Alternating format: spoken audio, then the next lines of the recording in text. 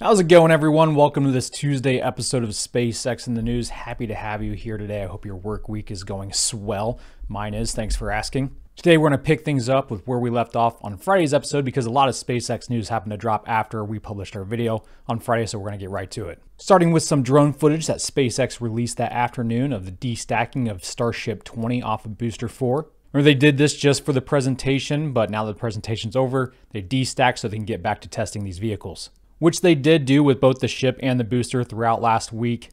We left off with Booster 4's cryo test.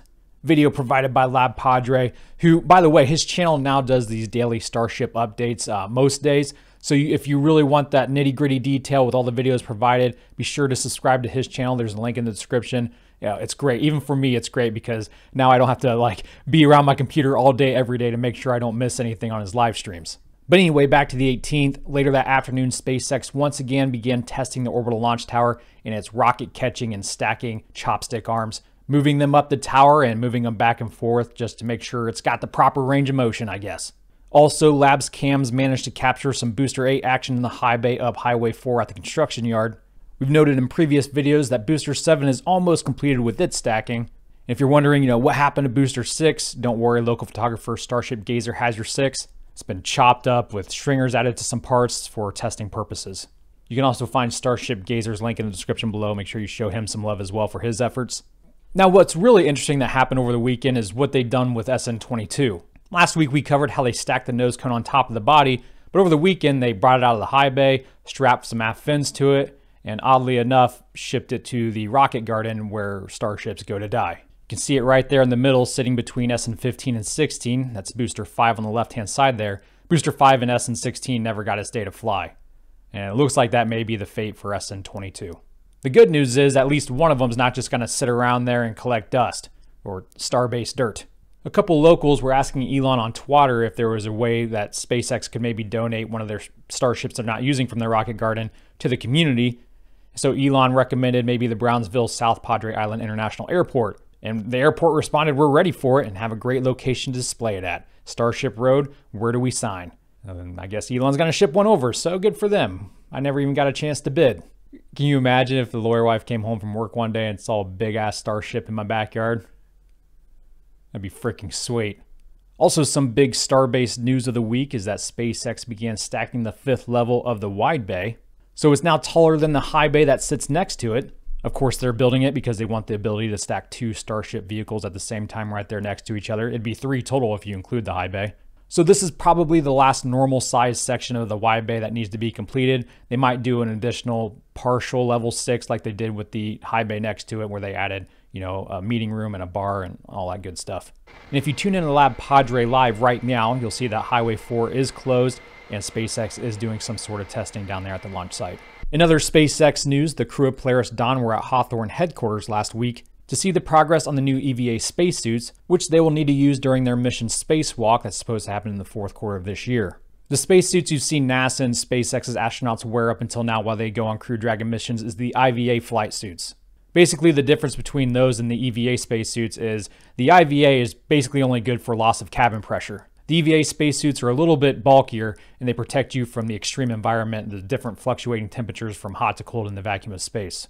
And the difference between these SpaceX EVA suits and NASA's big bulky spacesuits that their astronauts use to, do spacewalks and repair the space station is that those NASA spacesuits contain their own environmental control system, whereas the crew of Polaris Dawn, when they do their spacewalk, they'll be tethered to the Crew Dragon capsule and they'll have an umbilical line that feeds them their atmosphere. Also, some news that dropped on Friday from Michael Sheets on CNBC is that SpaceX split their stock for their private investors 10 for 1.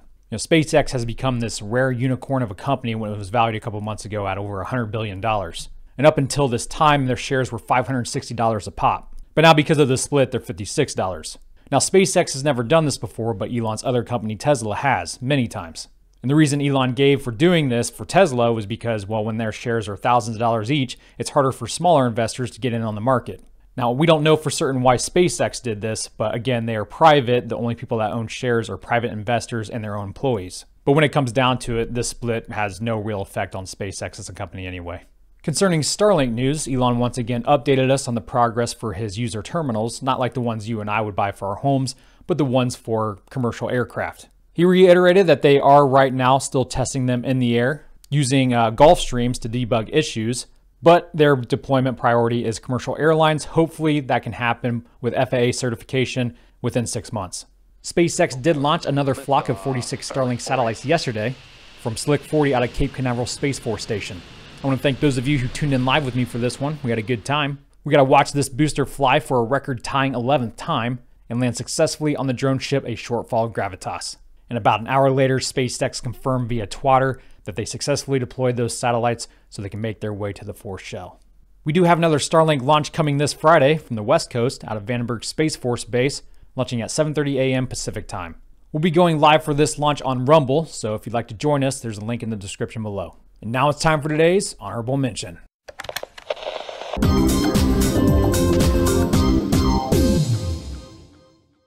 On Saturday, Northrop Grumman launched their Cygnus spacecraft on top of an Antares rocket from NASA's Wall Flight Facility in Virginia.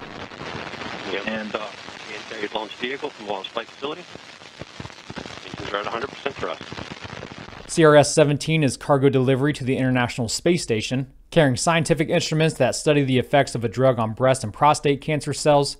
Also carries a new combustion facility, equipment to investigate skin aging and microgravity, as well as equipment for the space station's oxygen generation system. And the spacecraft will be used by the ISS to perform a reboost, using its engines to adjust the space station's orbit as a standard service for NASA. The spacecraft docked to the space station on Monday morning and will remain in space until May before it deploys CubeSats and disposes several thousand pounds of trash during its re-entry into Earth's atmosphere. But that's all I have for you guys today. Thank you so much for tuning in. I'll catch you back here on Friday for our next episode, and it's probably going to be a busy day with the Starlink launch. Until that time, Godspeed.